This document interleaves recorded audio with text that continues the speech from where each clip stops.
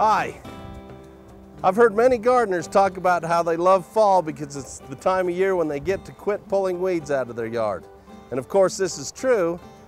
However, it's also a great time of year to start thinking about controlling weeds for next year.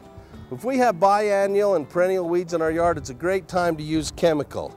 After the first frost of the year, those plants are trying to take nutrients from their leaves and put them into the roots. If we get a little bit of chemical on at that time, it'll actually take the chemical down into their roots and kill the plant.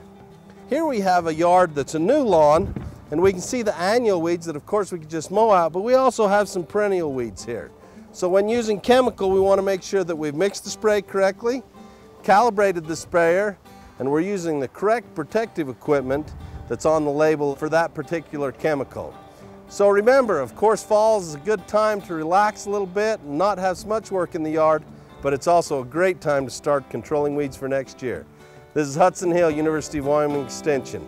You're watching From the Ground Up.